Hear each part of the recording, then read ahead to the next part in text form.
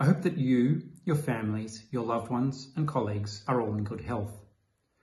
Most probably like you, I'm currently working in a state of confinement.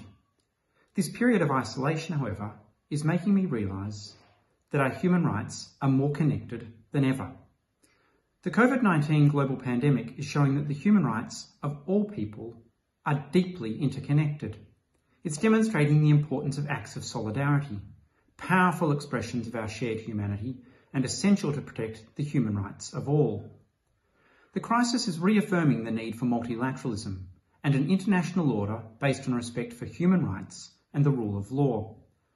No single country can combat this virus alone, but any single country acting unilaterally and without due respect for human rights can hasten and worsen its impact. Finally, the current crisis is highlighting the indispensable work of human rights defenders and its continued relevance. From journalists and whistleblowers exposing the virus, to doctors and healthcare professionals working on the front lines to save lives, to human rights lawyers and advocates working to ensure that government responses are reasonable, necessary, proportionate, and adequately protect those who are most vulnerable.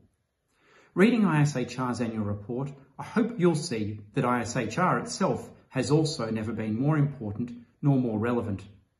We'll be standing with human rights defenders throughout these tough times and well beyond.